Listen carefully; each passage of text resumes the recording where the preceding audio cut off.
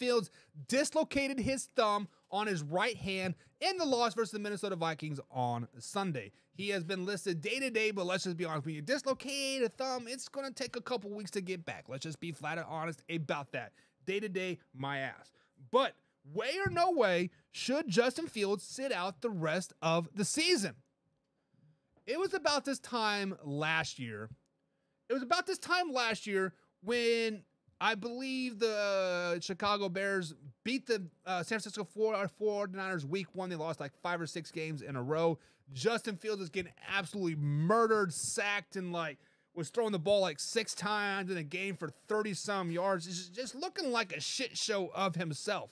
And we're like, hey, maybe they should sit the franchise quarterback and let him, let the backup take those shots.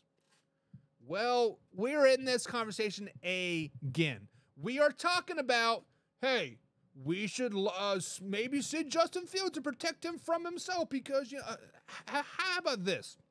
This is a no way. This is a no way because Justin Fields is not your franchise guy. This is a no way because Justin Fields is no way, shape, or form going to be on the Chicago Bears next season. So therefore, you need to put some type of product out there. He needs to look good so you can get a first-round pick out of him, so you can get a couple second-round picks out of him. Because I think at this particular point, Matt Eberflus is looking at his job and saying, man, this seat is freaking hot. This seat is hot.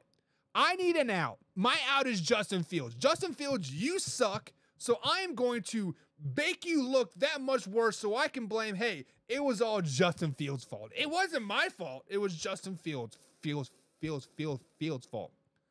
No way is Justin Fields going to sit for the rest of the season. He is going to come out and he is going to have some sparks of greatness and be like, oh, MVP chance again for Justin Fields, right? Slow it down, baby. Slow it down. It's not going to happen. But the Chicago Bears are, if there is such thing as a tank mode, right?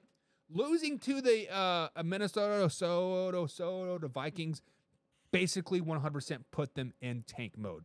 At this particular time, the Chicago Bears are going to be interested in moving on from some players that could give them some draft capital, some more draft capital than what they already have. Mooney, probably going to be gone. Any running back, probably going to be gone. Their Edmonds, though, the linebacker, going to be gone. Justin Fields, going to be gone.